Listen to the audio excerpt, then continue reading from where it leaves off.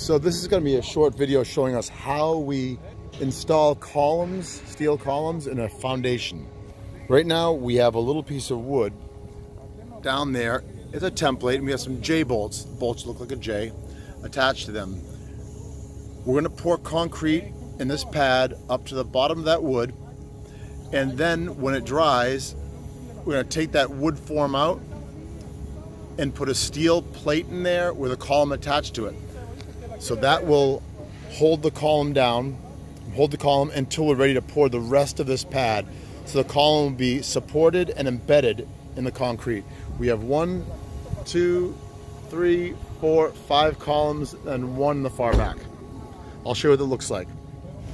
So now that our concrete is poured in the pad, we filled it up to the bottom of the 2x4. We're going to remove that wood template and put our steel column with a steel plate in the bottom in its place. Tie those bolts down.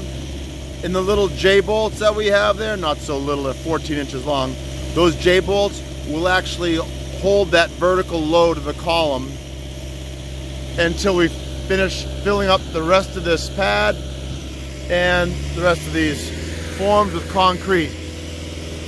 And then our tubular steel column will be fully supported. That's how you get steel inside a foundation. And now this is what it looks like with a plate installed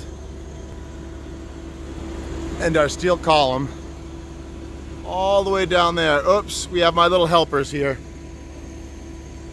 So we installed all these columns with the help of this crane. It's a lightweight crane. So now that we've had the plates were installed with the columns, we've installed some dry pack concrete under there. So you can see the bags of this non-shrink, high strength concrete that goes under the plate for a little extra support. Now we're done. We're going to clean this up and fill it with concrete.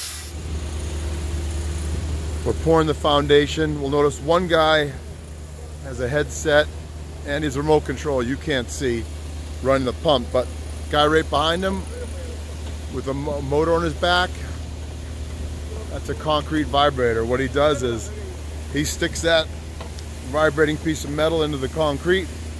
It makes the concrete settle down, so once we strip these forms off, it's nice and smooth. I'll show you what that's like.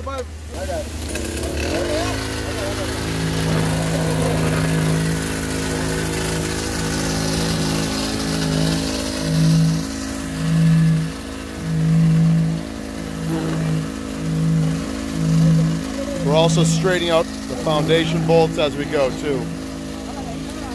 It's a messy job. Use the concrete vibrator. It's going to make sure we have a nice finish, strong concrete, no voids.